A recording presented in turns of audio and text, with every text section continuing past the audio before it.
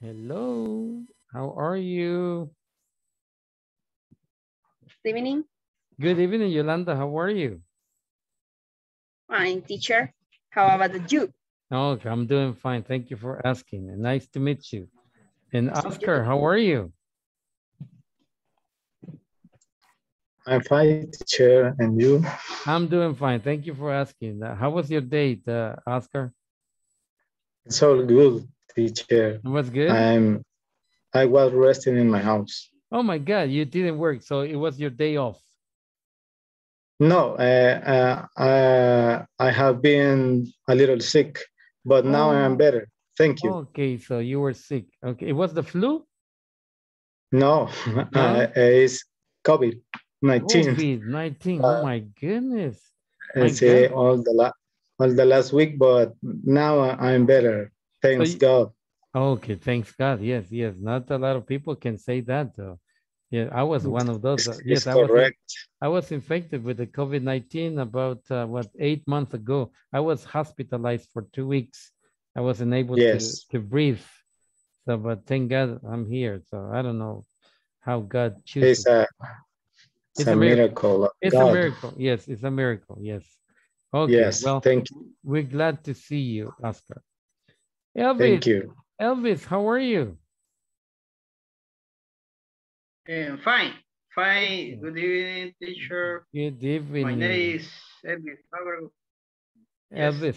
Elvis Abrego. So you're a very famous person, Elvis, like Elvis Presley. Yes, like Elvis Presley. Elvis, Yeah, Elvis Crespo. Oh, there we go. the same. Yeah, there we go. Okay, very Yes, good. my name is very nice because the old person same. Hey, you are Elvis, like Elvis Presley. Yeah, there we go. He was very famous. He was very famous, but now Yes. you are very famous, right?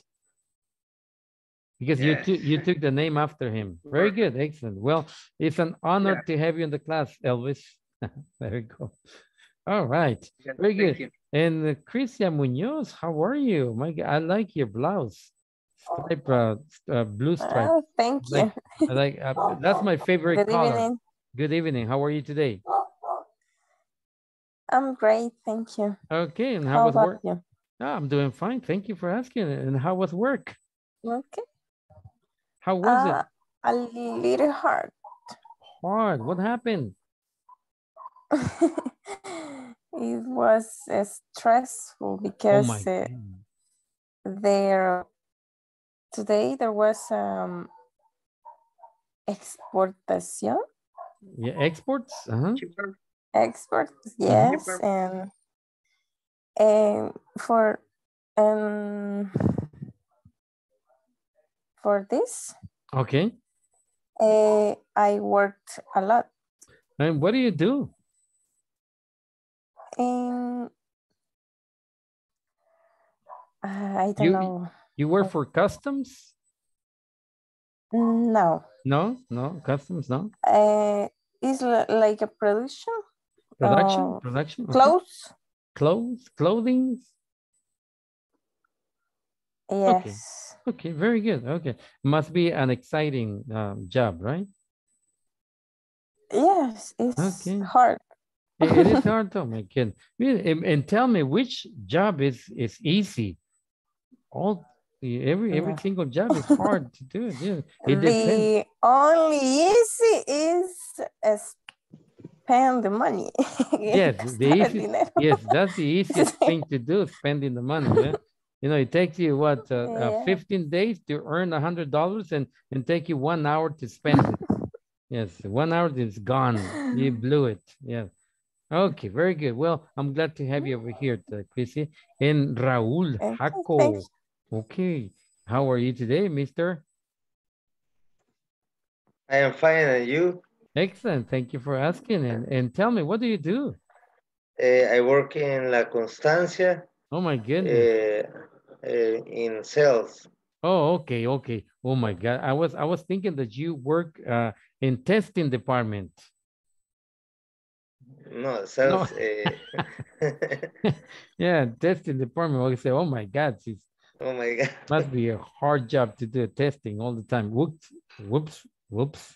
Okay. Very good.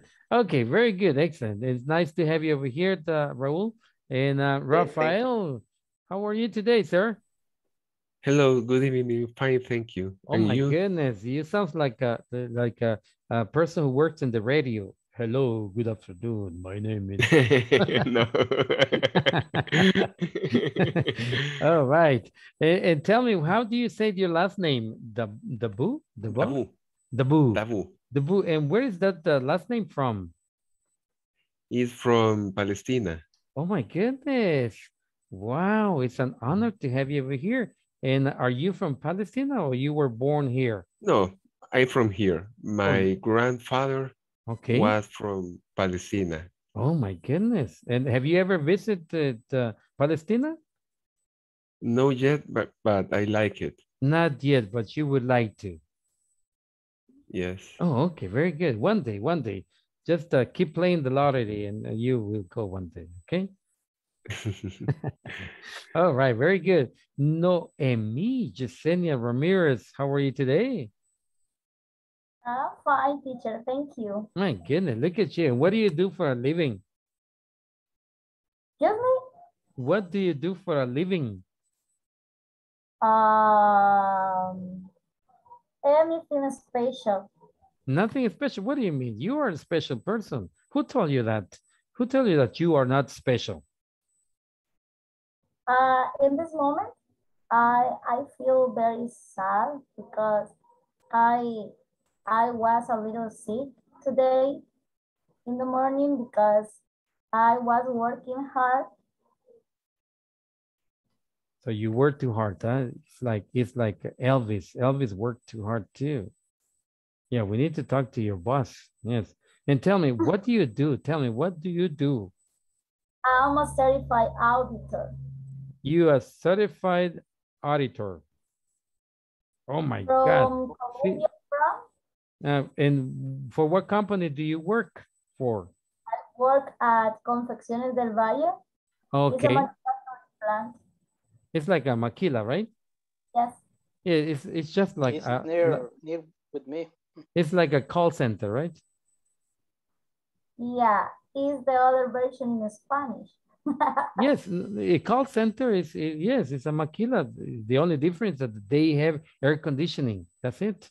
But, you know, they work like a maquila. They have to answer phones. I used to work in a call center and it's hard. Yes, it's hard. People smoking all the time. You know, that's all they do. Smoke. Too many phone calls. But it's fun though. You learn a lot.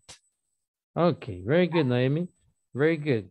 I'm glad to have you in the class. And Dagoberto Rodriguez, my God, you look like an Italian guy. Are you an Italian? Yes, I am. Yes, you are, huh? To some more no, time. To some more time, vita mia. No, I'm from the north.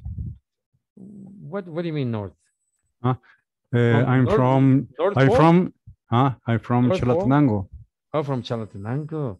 Oh, okay. North of El Salvador. Oh, north of El Salvador. Okay. North side. Yeah, north side. Yeah. Okay, very good. And tell me, what do you do, Dagoberto? I'm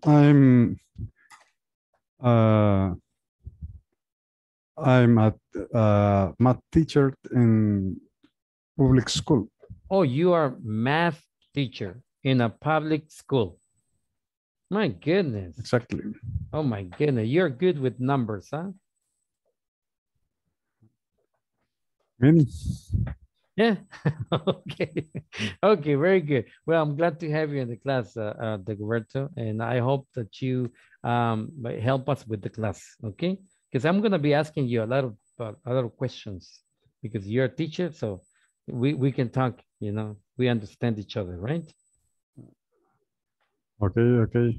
Okay. We can talk. Okay, very good. Luis Alonso Mendoza Lara, how are you today? Hello, teacher. Hello. And how are you today, sir? Sorry? Yes, how are you today? I fine, teacher. Fine. Oh, okay. That's good to know. And what do you do for a living, Luis Alonso? Work, teacher.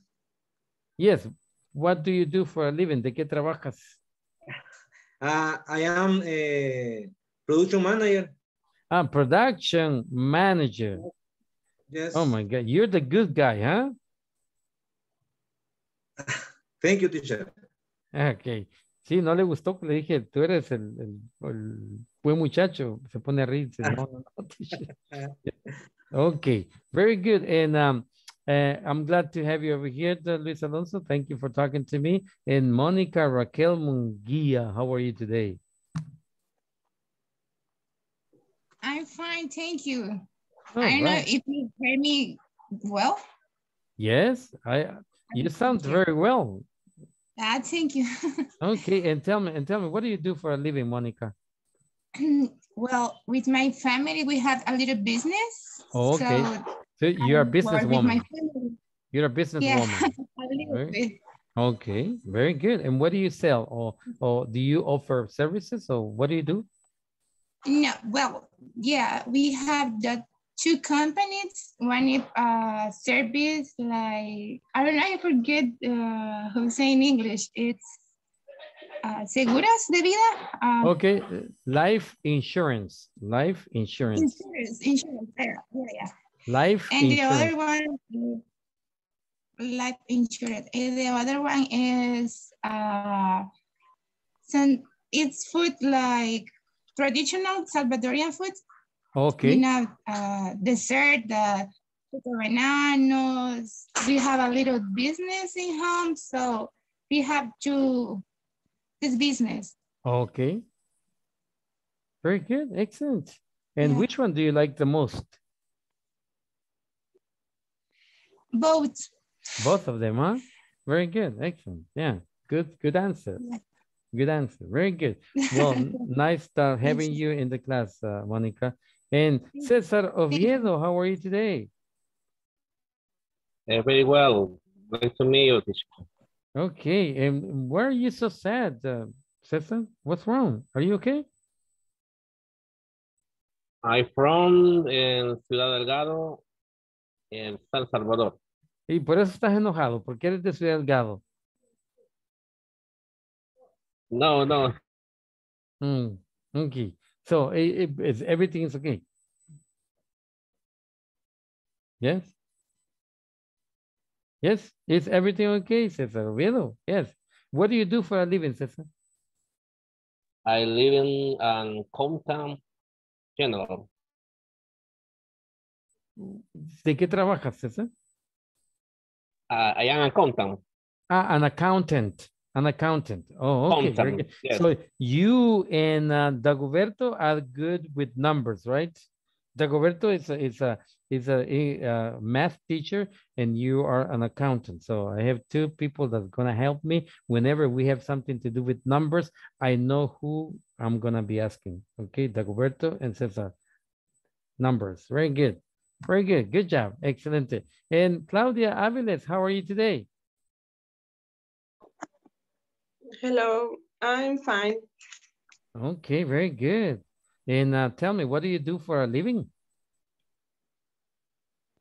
I am accountant too. Oh, an accountant too. My goodness. Do you guys work together with Cesar? No? No. Oh, your teacher was from Santa Ana. Oh, from Santa Ana. Okay, I thought that maybe your teacher was Dagoberto Rodriguez. Maybe he was the one who taught you math. No. And tell me, how's the weather in Santa Ana, Claudia? It's hot. It's hot. Yes. Here in San Salvador, it's raining. So it was raining since 5 o'clock in the afternoon. So it's kind of cool. Yes, it's not too hot. It's not too cold. You know, it's tropical weather. It's always like that. Well, it's nice to have you in the class, Claudia. And thank you for talking to me. And I have Vanessa de Angeles Calito, right? Yes, Calito. And tell me, how are you today, Vanessa? I'm fine, teacher. Excellent. And how was work? It was hard. It was hard. Okay. Yes. My goodness. And what do you do for a living? I work in a printer. Printer shop? And yes. Printer shop. In a printer. Okay.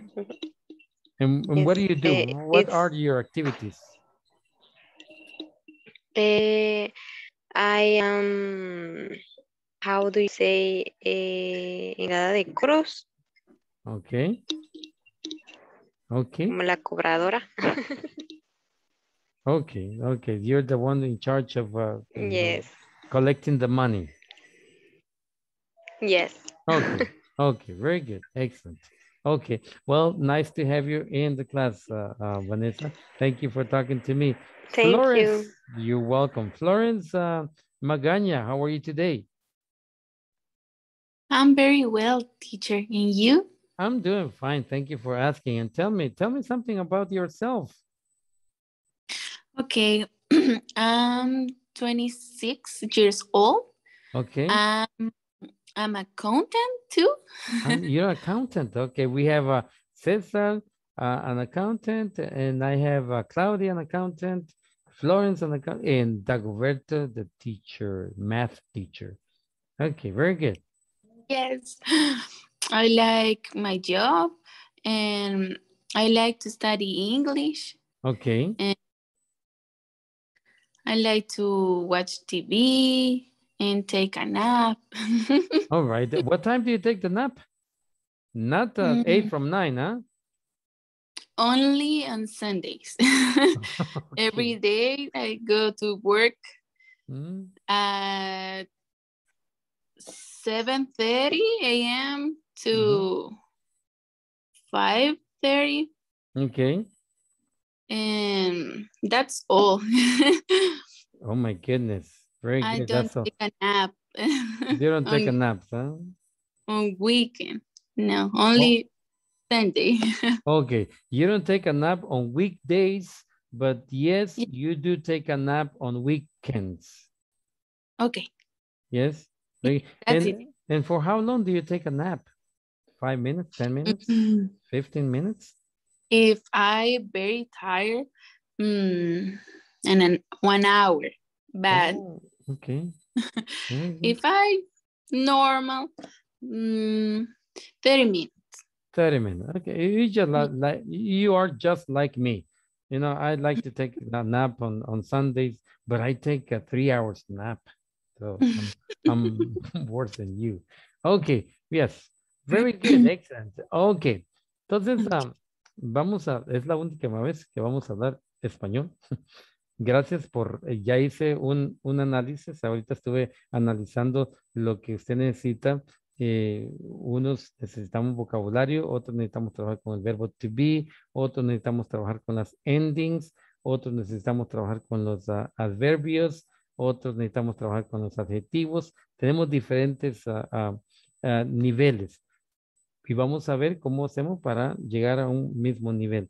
Así es que bienvenidos a sus clases. Gracias por hablar. Todos tienen un bonito acento. Me gusta el acento que tienen. Vamos a trabajar en el libro, pero no solamente en la plataforma, sino yo les voy a dar también un material de apoyo. Les voy a dar unas clases de apoyo cuando vea que necesitan. Vamos a tener más apoyo que la plataforma. La plataforma, acuérdense que es la forma como INSAFORP lo mide a usted. Lo mide dependiendo de cuánto usted haga de la plataforma, así lo mide INSAFORP. Ellos piden 80%, yo pido un 90%. ¿Por qué? Porque creo que usted puede dar el 100%, pero no me va a dar el 100%, porque así no le voy a dar el 100% al teacher, solo 90 le voy a dar. Y los otros 10 me quedo yo con ellos, porque así somos nosotros, ¿verdad? Los salvadoreños, nos gusta dar todo. Entonces yo sé que ustedes no me van a dar el 100% en la plataforma, pero sí me van a dar el 90%. ¿Por qué lo hago? Porque al final del curso tenemos una retroalimentación, donde por ejemplo ahorita el análisis que yo le hice ahorita cuando estuvimos hablando, eso me sirve a mí para como un punto de referencia. Para cuando terminemos, yo veo, ok, digo, César le hace falta esto. Cuando yo le dije, what do you do for a living? Y usted me dice, I live in San Salvador. Oh, ok. César no me entendió. O Elvis no me entendió lo que dije. Raúl no me entendió lo que dije. Oscar no me entendió lo que dije. Y voy poniendo las notas. Al final del curso, vuelvo a hacer el mismo análisis, vuelvo a hacer las mismas preguntas y what do you do for a living? Oh, I work as an accountant. I've been working for that company for 10 years. Oh, ok, ya, sí. Al principio no sabía, no entendía, pero al final sí lo entendió. Entonces, ganamos algo. Pero si usted sigue todavía, yo le voy a decir, mire, un ejemplo, ¿verdad? Marina, la primera vez que hablamos con usted tenía esto y esto y esto que no dominaba, pero todavía sigue teniendo eso. Trabaje en esas áreas, porque le falta improve en eso. Para eso es la retroalimentación, ¿ya? No es una crítica destructiva, sino constructiva, para que usted vea qué es lo que necesita, en qué necesita trabajar y qué área necesita reforzarlas más. ¿Ok? Estamos ahí. Entonces, 80% de la plataforma pide INSAFORP, yo pido 90%. Quiere decir que cuando se nos llegue el día de nuestro final, no, ¿verdad? Pero final de la clase, sí. Nosotros vamos a estar aquí hasta el 21, 29 de octubre, ¿correcto?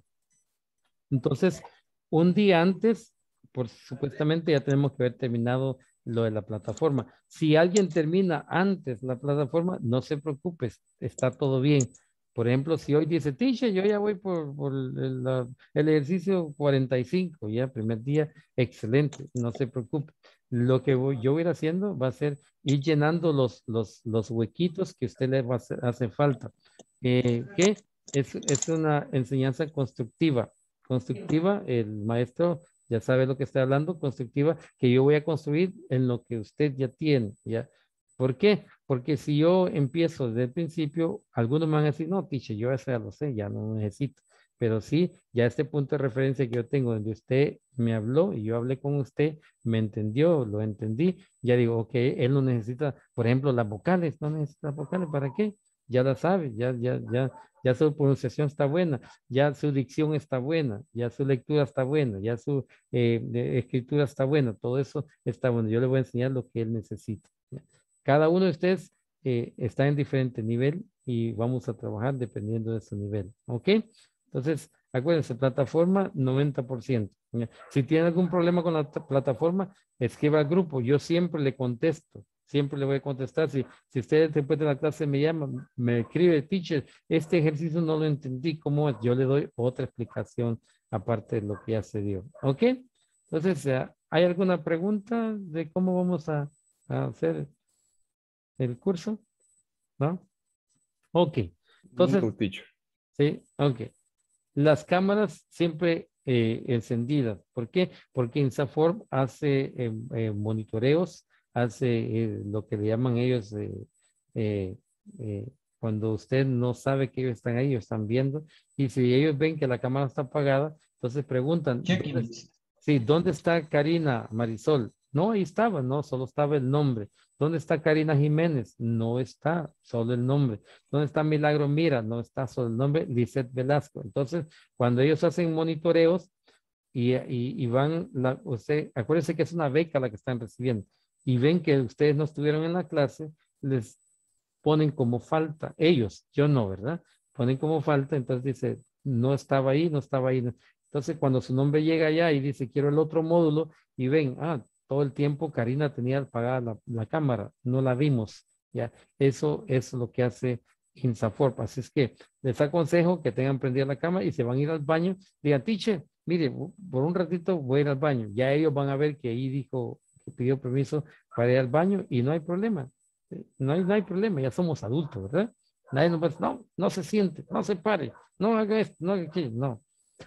Todos somos adultos ya, sabemos por qué estamos aquí cada uno y eso es lo que vamos a hacer. Vamos a aprender y vamos a cumplir nuestro objetivo. ¿Cuál es? hablar inglés, mejorar el inglés que tenemos, mejorar nuestra dicción, nuestra pronunciación, nuestra fluidez. Cuando yo le escuche hablar, yo voy a ver qué es lo que usted necesita, si es fluidez, si es la dicción que usted necesita, si es vocabulario, si es estructura de oración. Yo voy a ver que, por ejemplo, si usted me dice, ay, Antonio M. Ok, necesita estructura de oración. Sí sabe el verbo to be, pero lo está poniendo en partes donde no tiene que poner. Y ahí vamos a ir trabajando. ¿Ok? ¿Estamos? ¿Hay alguna pregunta? ¿No? Todos estamos bien. Ok. Ok, entonces ya. Empecemos con la What's clase. your name, teacher? ¿Perdón? Your name? My name is Antonio. Yes. You can call me Antonio or you can call me Vidal. If you want my title is Licenciado Vidal Antonio Machuca. That's my whole name. Or you can call me Antonio. Ok. Está inglés corporativo ahí, pero porque tiene que estar ahí inglés corporativo. Pero my name is Vidal Antonio Machuca. Ok. Y si no le hice el análisis, si se me quedó sin hacer el análisis, recuérdeme mañana. Okay. Teacher, a mí no me hizo el análisis porque necesito saber dónde está usted y qué es lo que necesita. ¿Ok? ¿Estamos? Llevamos media hora. Ya va a terminar la clase. ¿Ok? ¿Alguna pregunta de lo que hemos visto? ¿No? Ok. Entonces, vamos a empezar con el primer capítulo habla acerca de adjetivos y adverbios. Vamos a comenzar por ahí. Y mi pregunta es, ¿alguno de ustedes sabe qué es un adjetivo? Vamos a compartir aquí. A word. Yes, yes. It's a word, yes. What is... Es lo que califica el nombre. Qualify the names. What is an adjective? Yes. What is an adjective? Okay. What is an adjective? Qualify names. It's qualify and the nouns. Things or people. Ok, entonces, ¿cuál sería como, si es lo que califica, digamos, Nouns. Of noun. subject. Noun, ok. Nouns. Noun, ok. Un noun. Ok, y ¿qué es un... tenemos dos tipos de nouns, ¿verdad? ¿Cuáles son los dos tipos de noun? Noun y pronoun. Countable. Ok. No. No. ¿No? ¿Cuáles serían los dos? Sustantivo, ¿no? Sustantivo. No. Sustantivo. No. Ok, tenemos, tal vez esto les Plural, en singular. Plural. Proper noun. Proper. Proper noun. Yes. And? I am proper. And improper. Improper. Yeah, improper. Improper. Improper. Yeah. Improper noun. Yes, improper noun. Ok. Entonces tenemos two nouns. Improper and improper noun. ¿Por qué es importante eso? Porque los proper nouns siempre van con mayúscula y los improper nouns con minúscula. Por ejemplo, we have a uppercase. Uppercase. Uppercase sería mayúscula y lowercase. Minúscula. Yes, lowercase sería minúscula, ¿sí?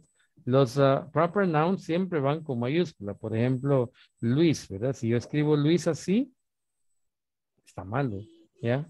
¿Por qué? Porque es un proper noun. Pero si yo escribo house así, no está mal escrito, ¿ya? Pero si yo lo escribo de esta manera, ¿sí? Porque ese no es un proper noun, es un improper noun. Improper noun, yes. Ok, entonces estamos claros de ahí. Ahora, un adjective dijeron que era que calificaba un noun, ¿verdad? Ya sea proper o improper noun. Pero ¿qué es realmente calificar?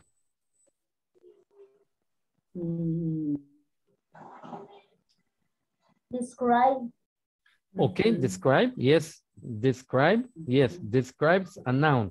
Por ejemplo, a red red, vamos a ver. A car, red. ¿Estamos bien ahí?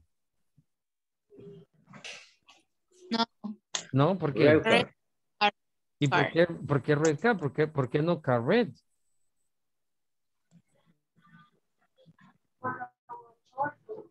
Because the first adjective, adjective. adjective is first, and then the nouns. Pero ¿por qué? ¿Por why? Why? Esa es la pregunta. Because the adjective is the first, and then the nouns. Yes, but why? You have to put it first and then the noun. Because qualify the and the subject in this case. Because we said the English grammatic. No, we said, remember this, everything has a why, everything has an explanation. Todo tiene una explicación. Because improper? No, porque usted me dijo que un adjetivo describe al nombre, describe el nombre. En este caso, el adjetivo está describiendo a un nombre y ¿dónde está el nombre? No, this is grown. I know, pero listen, Rosario, listen to me. Listen. I know it's wrong, pero ¿por qué it's wrong? Eso es lo que estoy explicando yo. Why it is wrong. No solamente, porque tiene que ir primero, pero why? ¿Por qué tiene que ir primero? Because the describe and the subject. Porque, yes, si decimos que describes a noun, entonces si lo describe, tiene que ir antes de lo que describe. ¿Sí? Yes. ¿Ya? Entonces, de ahí es por eso. Because the adjective modify the noun. Yes, I have a house big. Fíjese ahí. ¿Cómo está eso? Está bien en español, ¿verdad? Tengo una casa grande. Sí, está bien, por supuesto. ¿Sí? Y así mucha gente lo va a escribir. Va a traducir palabra por palabra. Pero no es así porque la regla dice que modifies a noun. Y si modifica un noun, quiere decir que tiene que ir antes de lo que está modificando. No después, porque si ya va después, no está modificando nada. Entonces, ese noun está modificando el adjetivo y no es así. Entonces, ¿por qué va antes? Porque tiene que ir antes de lo que modifica. ¿Bien?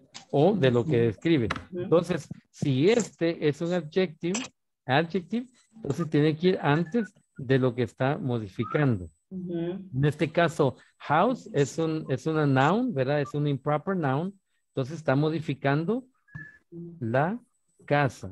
Y está haciendo la diferencia entre una casita y una casota, ¿verdad? Esta sería una casota. ¿Ya?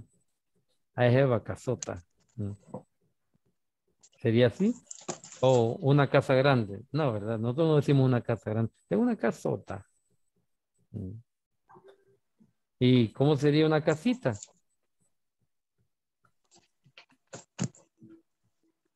Small house. Small house. Yes.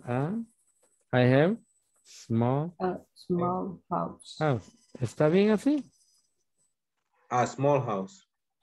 A small house. ¿Por qué? ¿Por qué tengo que ponerle la A ahí? ¿Qué es la A? Noemí, Yesenia Ramírez. The article. Yes, the article. Hay dos articles y ese es, ¿qué es? ¿Cuál de los dos es? Tenemos definite article y indefinite article. ¿Cuál de los dos es ese? A is used when the words start with consonant. No, Yeah. no. Article. Definite and indefinite article. ¿Cuál es el definite? I think Definite. ¿Cuál es el definite? Yes, definite. ¿Cuál es el definite? No. No. Este es el undefinite. El A. Es un o una, pero no está definiendo nada. El definitivo es el the o the. Ok. ¿Yeah? ¿Cuándo suena este the o cuándo suena the? Tiene dos sonidos, ese tiene the y the. ¿Cuándo digo the y cuándo digo the? Ah, dice Noemí, oh my goodness, eso no lo sabía yo. Y yo todo el tiempo he hecho de. Ah, Noemí. ¿De dónde sale este maestro que vida? ¿Dónde está esto de vida? ¿Dónde está la regla? ¿Ok? Luis Alonso, ¿cuándo suena di y cuándo suena da? ¿Y por qué? I think the vowel. For the vowel. Yes, yes. Cuando la palabra que le sigue tiene un vowel sound, en el caso de a, entonces ahí lo leo yo como the apple, porque tiene vowel sound. Yes. Y cuando la palabra que le sigue a the o the tiene una consonant, por ejemplo, la banana, yes, ahí digo the banana. Entonces, the apple, the banana. Son dos casos, yes. Entonces, cuando usted está leyendo y usted dice the apple, ya, es como nosotros decimos a, o o.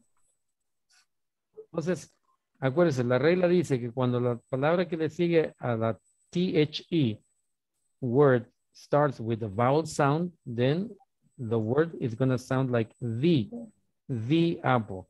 But if it starts with a consonant sound, then I'm going to say the banana. So, the house, the car, the people, the company, the ruler, the table, the chair, yeah, the elephant, the umbrella. There we go. Very good. The umbrella. Entonces, cuando comienza con un sonido de consonant, da. Cuando comienza el sonido de vocal, es the. ¿Ok?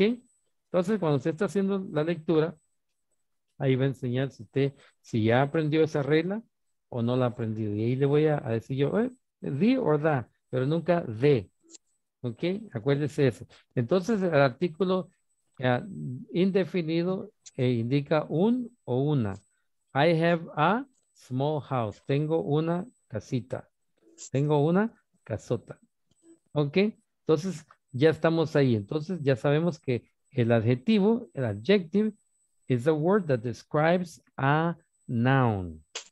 Entonces, eso es lo que vamos a decir. Para que usted se acuerde, what is an adjective? It's a word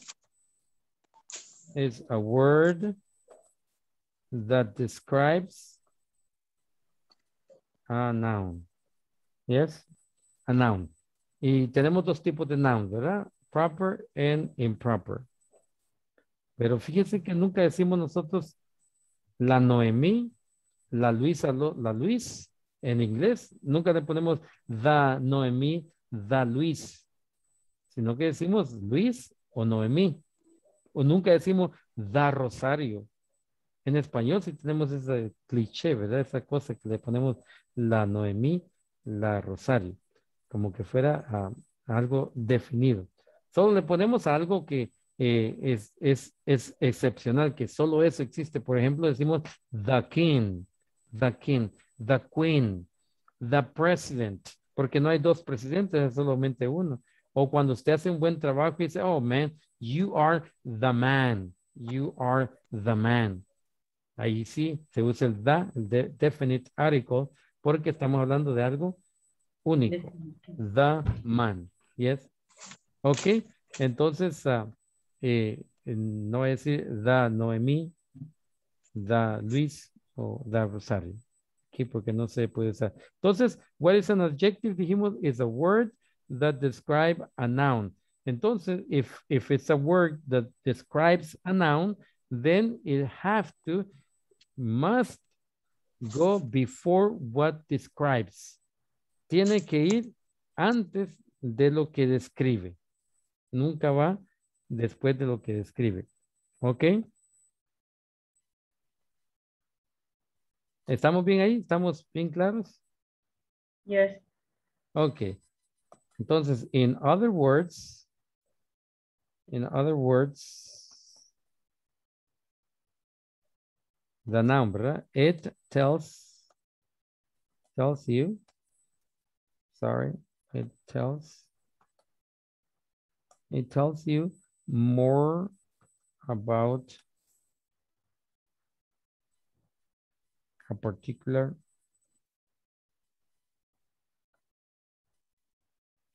person, place, or thing. Entonces, it's a word that describes a noun. In other words, it tells you more about a particular person, place, or thing. For example, vamos a poner un ejemplo. Example. Column. Eso se llama column. I am in, vamos a poner I'm in love with this English class. Okay. I'm in love with this English class.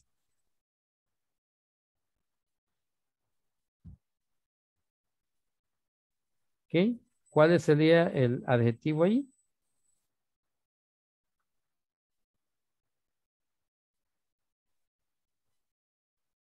¿Cualquiera?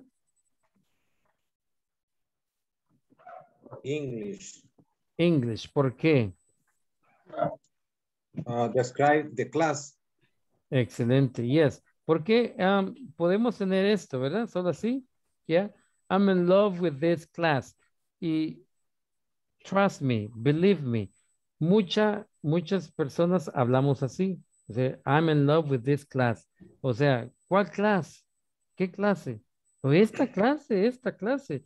Pero en inglés tengo que ponerle ahí, Yolanda Captivo, tengo que ponerle ahí el adjetivo para estarme refiriendo a la clase. ¿Por qué? Porque decimos que it tells you more about a particular person, place, or thing. En este caso es una cosa. En la clase me dice más de la clase. ¿Qué me dice?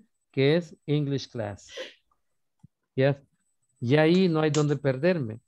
I'm in love with this English class. Eso sería el adjetivo. Eso es lo que cambia. ¿No? Ahora vamos a ver si ya tenemos bien claro que es un adjetivo, vamos a ver qué es un adverbio. Adverb. Teacher. Yes, sir. The sentence, I am in love. What the meaning in Spanish? Estoy enamorado. I am in love. I'm in love, yes. Enamorado. Okay. In love. Okay. Cuando quiere decirle a usted a alguien que está enamorado de ella, usted le dice, I'm in love with you.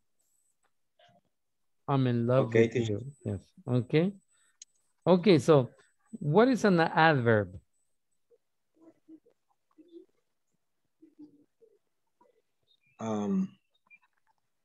It's a word that modifies the verb.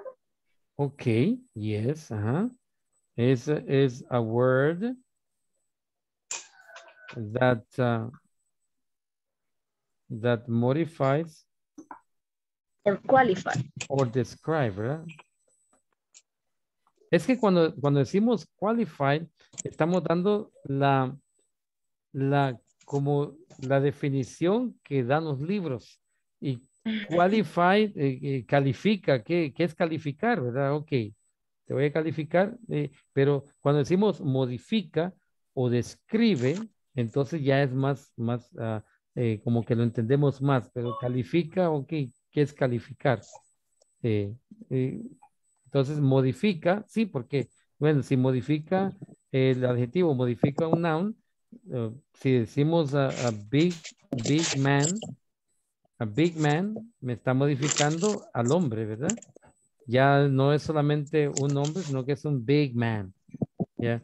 Ahora, el adverbio es lo mismo, pero ya vamos a aprender porque vamos a aprender cómo usar los adjetivos con adverbios juntamente, junto a ellos. Adjetivos y por ahí es donde vamos. Por eso necesito explicarles qué es un adjetivo y después qué es un adverbio. Y luego los vamos a juntar los dos para unirlos y usarlos en unas oraciones. And so, what is an adverb? It's a word that modifies or describes a verb, dijo Noemí. ¿Estamos todos de acuerdo ahí? ¿Estamos bien? ¿Ya? Yes, teacher. Ok. Entonces, just like adjectives, just like adjectives, adverbs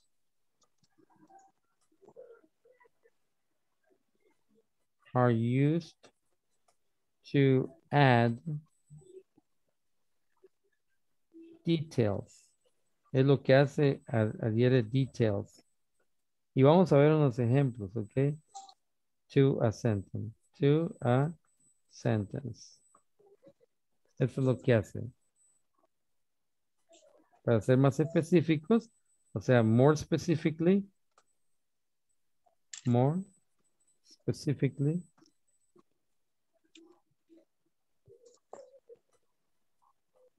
adverbs.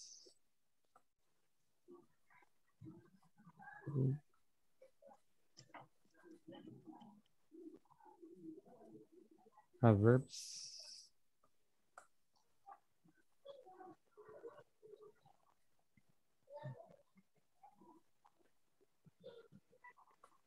tell us, esto es lo que nos dice how,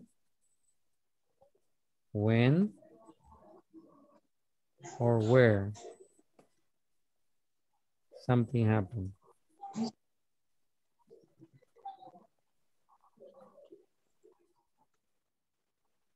Eso es lo que nos dice un adverb. Happen.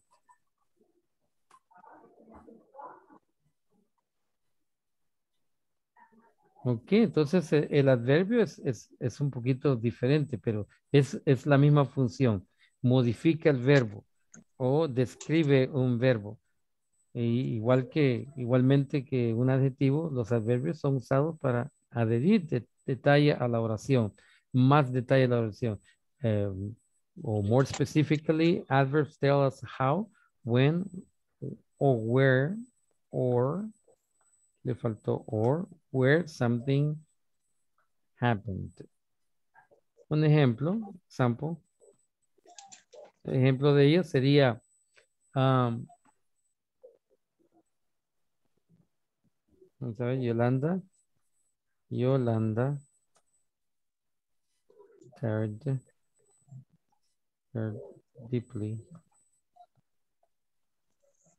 deeply into Noemi's eyes. Ok, entonces este sería un ejemplo. Yolanda stared deeply into Noemi's eyes. ¿Ya? Entonces Yolanda está allí y Noemí está ahí también. ¿Ya? ¿Cómo está Yolanda?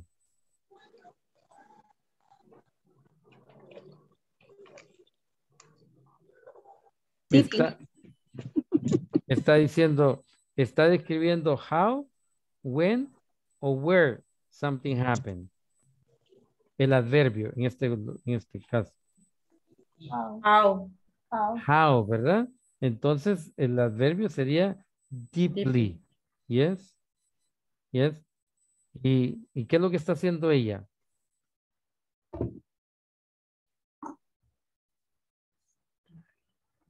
¿Qué es lo que está haciendo Yolanda? Luis Alfonso.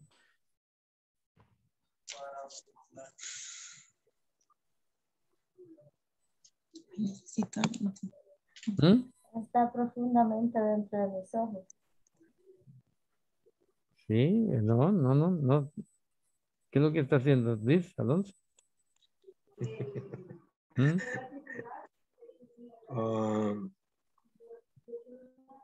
¿Qué es, ¿qué es el verbo stare? Comenzar o comenzó. No, stare es así fijamente. Fijamente. Fijamente. Así es stare. O sea, you can look at, el perro está hablando conmigo. You can, wow. Me dice, no, mírenlo. Ok.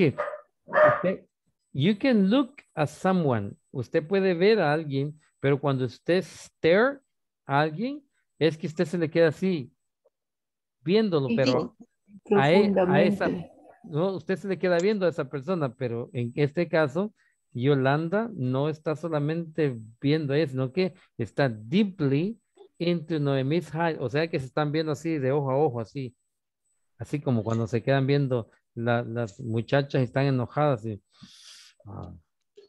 deeply, así. Eso es. Yolanda stared deeply. Entonces, este es el...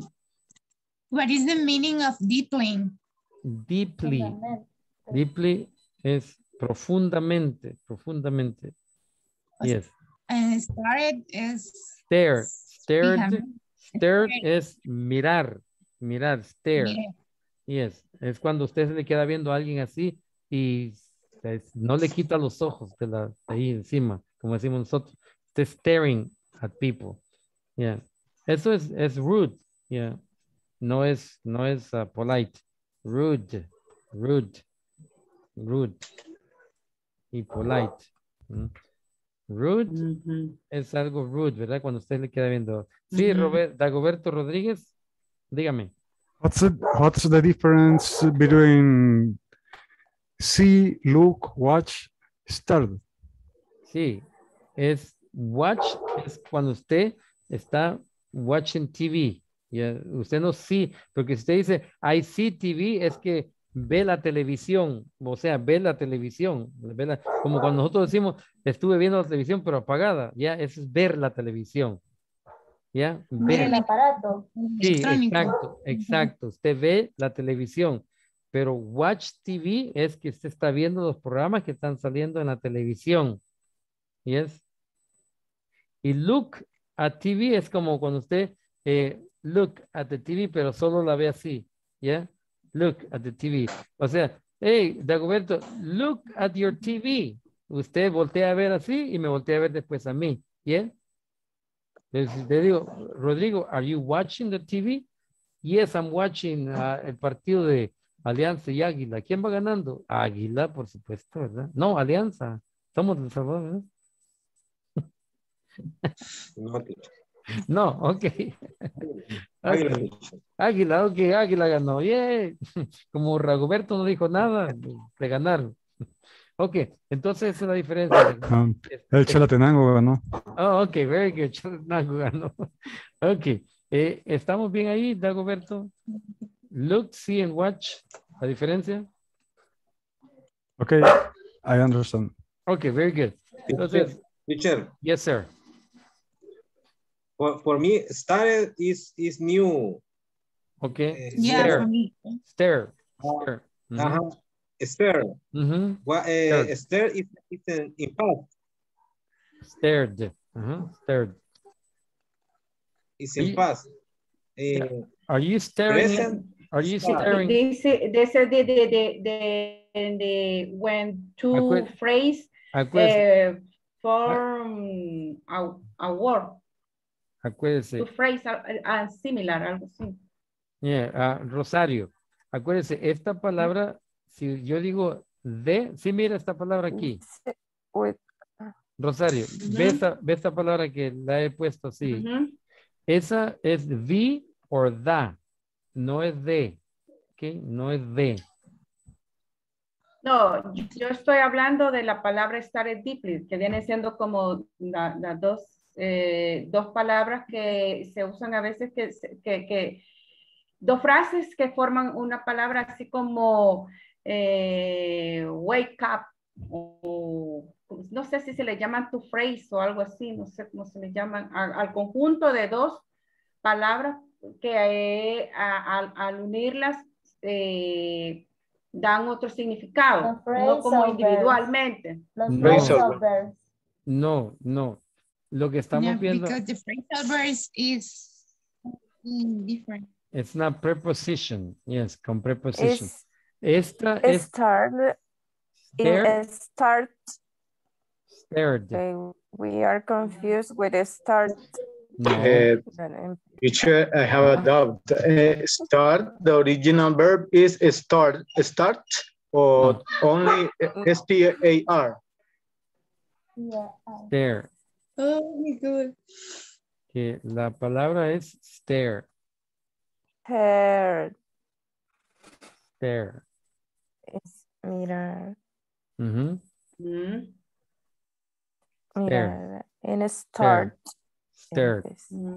Stare. Entonces, la regla dice que cuando una palabra termina en E y la quiero hacer pasado, solo le agrego la D, stared. Entonces, ese es stare. Stare es de mirar, ¿ya? Y lo que estamos viendo aquí, acuérdense, no son phrasal words. Lo que estamos viendo es adverbs, que están modificando al verbo. En este caso, el verbo es stare. El adverbio está modificando ese verbo, es deeply. Ya no es solamente solo stare, solo viendo, sino que deeply. Eso es. Entonces, ¿cómo lo modifica? ¿Cuándo lo modifica? Y ¿dónde pasó algo? Eso es lo que estamos viendo ahorita, cómo el adverb modifica al verbo, ¿ya? Y de tres formas lo modifica: how, when, or where. Eso es lo que estamos viendo. Ese es un ejemplo. Entonces, vamos ahora que ya tenemos claro how the verb and the adverbs and the adjectives work. Si hay alguna duda, avíseme, porque ahorita ya venimos y vamos a usar los adjetivos y adverbios juntos. Ya vamos a ver las reglas, ¿ya? Adverbs, adjectives. Entonces vamos a poner using adjectives. Oh, pero vea qué hora son. ¿Qué hora es? My goodness. My goodness, ya son las 9. Y nadie me avisó. Sí, porque ustedes no me avisan. It's very interesting, ¿eh? Sí, pero cuando yo me meto en la clase se me olvida el tiempo y nadie me dijo, ¿qué pasó? What happened? My goodness. Ok, vamos a seguir con la clase de mañana porque sé que ustedes tienen que ir a trabajar. Ok, remember, let's work on the platform. If you have any questions, just let me know. I will be more than glad to help you, ok? Si tiene alguna pregunta, hágame saber. Yo con mucho gusto le voy a ayudar en los ejercicios que tengan. Mañana vamos a ver la plataforma primero y después vamos a dejar la explicación, porque si no, no vemos la plataforma. Ok. Thank you for coming. Thank you for being punctual in your class. I see you tomorrow. Okay. You. Oh, do you have any questions? Thank you. Okay. Good night. No, thank you. And no questions, right? Or anybody have a question? Yes. Okay. What is your question? I am not clear about the use of adjective because in the first adjective and second name, I think is a rule, no?